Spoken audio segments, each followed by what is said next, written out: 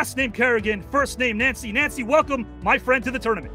Hey, Avi. Thanks for having me. I'm really excited to be here. Hear what you were going to say to introduce me. That was definitely something special, boy. But my dad was always there for me. Sharpened at a place about a half hour that direction, and the free skates, I liked them sharpened at a different place over there. And so he was driving all over the place for me. And Avi, great job. This is interesting and different.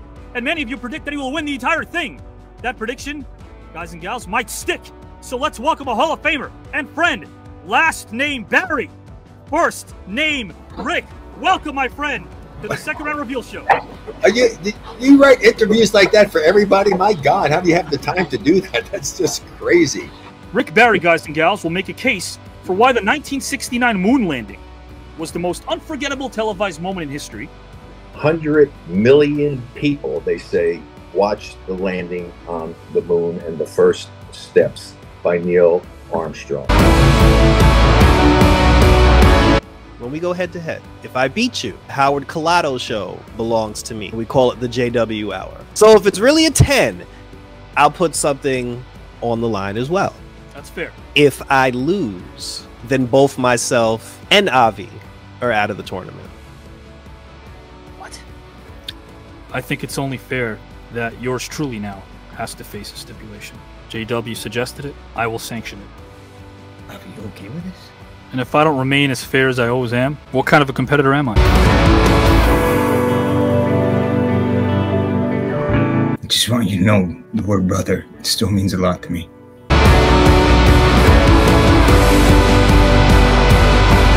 Mind games, or are you looking to just make me that much better when big, fat, independent pro wrestling guy Kelly White laser focused? Do you think for a second, big man, that I'm gonna let a nothing, nobody, never was, never has been, beat me for $13,000 and a trip for 2 degrees? You're out of your stupid mohawk mind.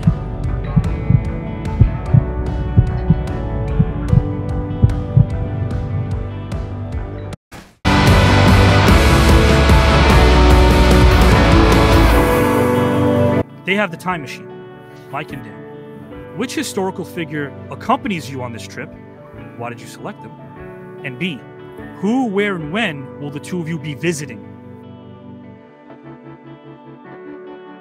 I would go back in the time when Jesus Christ was being crucified. And first of all, I would try to help him, and I would ask him to come with me.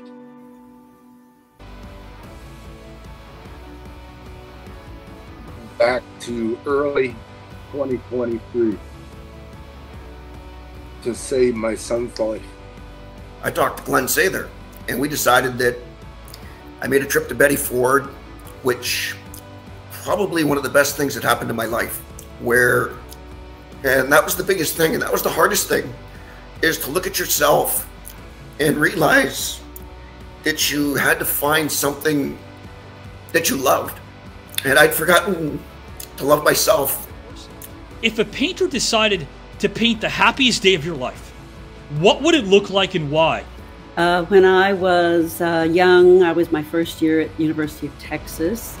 I got pregnant. During that time, there were no abortions. You'd go to Mexico, get a coat hanger, you know, it just wasn't, One night, my dad came upstairs and said, "You're in trouble. You're in trouble, aren't you?" And I said, "Yes." And he brought my mother up. They just held me. There was no judgment.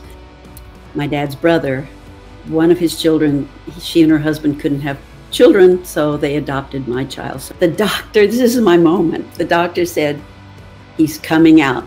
Reach down." And I reached down and I pulled him out of my body and put him on my chest, and it was just the whole story was just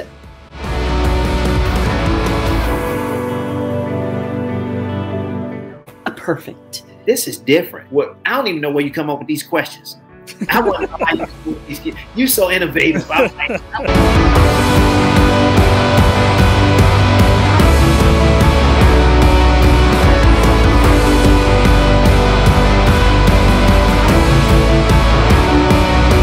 already won because we're going to have a great conversation with great human beings. Again, strangers become friends. We're winners already. Let's bring in Mr. Jamie. Jamie, Eric, and Eliza. Eliza and Eric. Jamie. Hey, Eric, Eliza. How are you guys doing? Good, good, good. We're doing great. And no matter what, we're inviting your wife to come on location with us next time we go anywhere. Oh, there we go. Am I coming to just my wife? I mean, there's two. I mean, anyway, yeah. You're going to get the invites, I'm assuming, Jamie, but I'll tell you this. Good guys in this great industry. Guys, this is Mr. John Amos. This is Mr. Tone Loc. And this is Miss Miranda. And they're all on screen as you hear right now. Welcome, guys. Thank you very much. Hey, you know what? To Johnny, man, you are the coolest, man. Good Times, one of my OG favorite shows, man, from way back in the day. You're beautiful down there, sweetheart. But I got to give John Amos this major prop. It's an honor to be on screen with you both. Thank you, Tone. Back at you, buddy. Respect, my brother. All in, guys. Ramon, Steven, Eddie Johnson on screen for the first time. Good evening. Good evening, doing? gentlemen. Hello. Gentlemen. Be nice to me tonight now. Hey, you were just dissing my beard, man. No, you need to grow it a little bit more if you're going to be a hippie. I will say, this mustache is definitely an intimidation factor. So, y'all better watch out. That last round, Ramon's story. She was going through a gender change. There was one friend who wasn't all for it, and it was mostly for religious reasons. Ramon's story just really killed me, and I have a couple friends who were in the same situation. You're a beautiful person. I love you, and I'm proud of you. Thank you so much. Great job, Ramon. Thank you to both of you. It was really good to be here with like what felt like mentors. And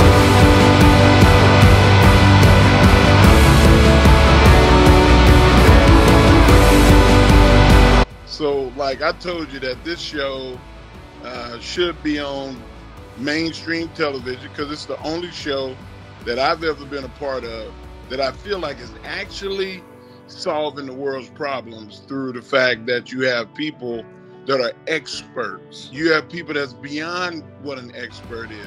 Everyone's don't speak to me like that. There was controversy with how we reported the war.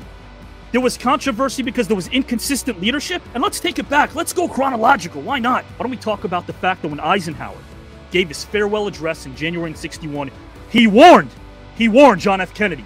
He told him, don't betray your military. Clinton's No, I'm sorry. Bill Clinton's not running. The controversy should lie in the fact that fathers were shooting at uncle, brothers were shooting at cousin. I think the controversy in this is we talked about money over people's lives. So I understand, and listen. I'm looking at week, and I'm looking at 5 last year. Some of the judges' comments sting. Some of the comments sting. Some of what you guys have said stings, right? But the way I approach everything is, what if what he was saying is right? What would you do about it?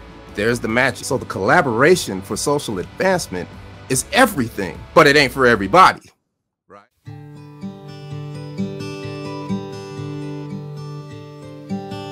But for me, it was coming back from Vietnam after a year. And at the end of the corridor was my mother, my father, and my sister and her husband and their dog Barney, a little Cocker Spaniel.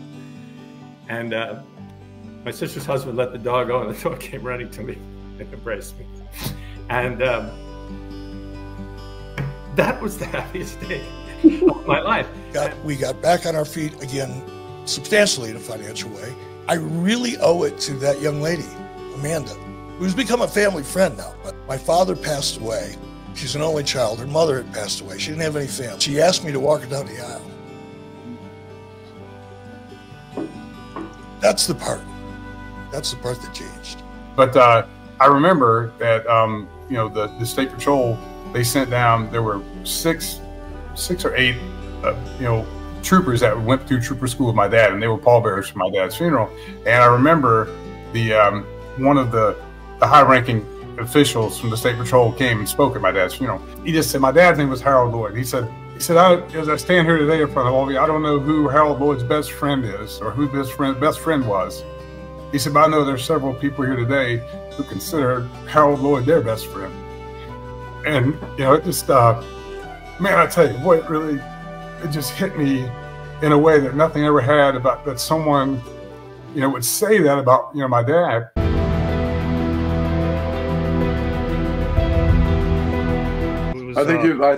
I think that you've done a fabulous job, and I have not met an interviewer like you. You know, neither have I had some of these questions that really sort of, you know, went very deep into my heart. That last one. The question is, David, if the very first moments of your life included opening credits with a song that everyone could hear, what song would you select for your opening credits and why? And if your very last day alive included closing credits with a song that all could hear, what song would you select for your closing credits? And Mr. Murphy, can you name 3 possessions that reflect who you are as a person? Topic number 2, guys and gals and pals, is something I call vacation with history. Which historical figure would you like to have accompany to visit someone who's no longer alive in present time? Who will you both be visiting, when and why? There's always historical figures around us. And in this case, they're right there in the physical sense. Mike and Dan will select one historical figure to accompany them on a very important voyage.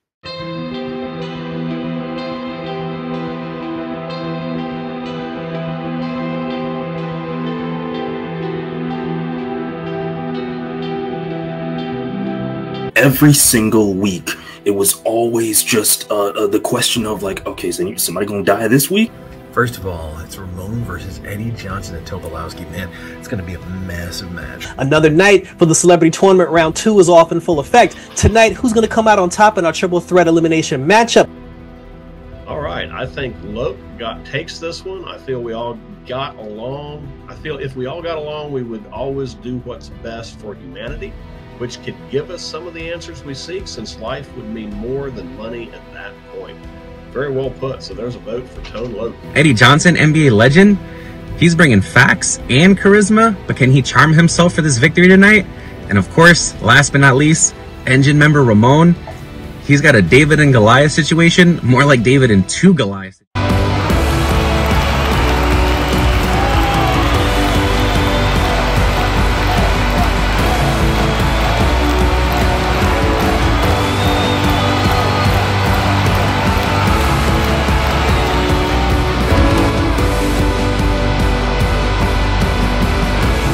I can't tell you how refreshing it is that somebody knows what they're doing.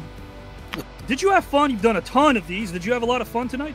Well, yeah, it was completely different. I mean, it's not like a podcast at all. You showed us your heart and soul, and I appreciate that. And I really do love what you're doing, and it's so different and unique. You know, it's not like your everyday podcast. Hey, it was a fun time. I love the questions. Honestly, like that perspective, I think we all need to think about. You know, we need to think differently, and you're helping us do that.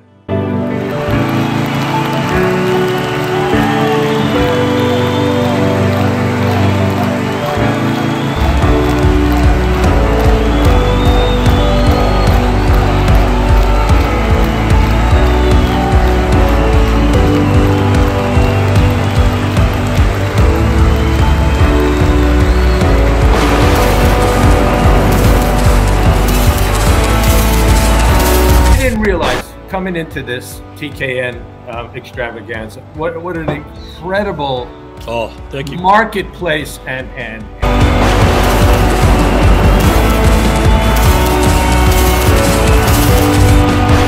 I salute you for everything you represent. Boy, you do your homework. Whoa. Thank you so much. I appreciate that.